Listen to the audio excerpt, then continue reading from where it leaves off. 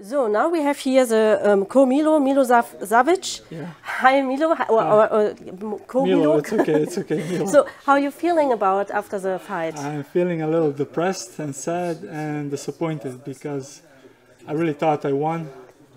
Everybody thinks I won, but it's his organization, it's their fighter, so my only option was to knock him out to win, and I didn't succeed in doing that, so the best they can do is a draw. So yeah, I'm a little disappointed. Yeah, and do you want a revanche?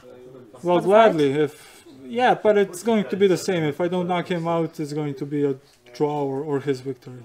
So I don't know. And what's the biggest trouble, Herausforderung?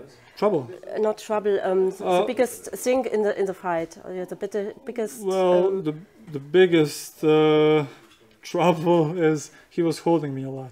He was really, every combination he grabs me and he tries to catch his breath.